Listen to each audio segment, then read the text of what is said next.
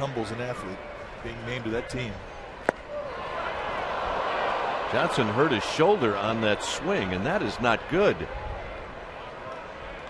So immediate concern, I'm quite sure.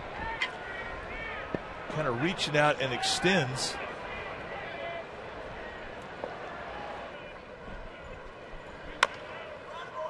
Slowly hit.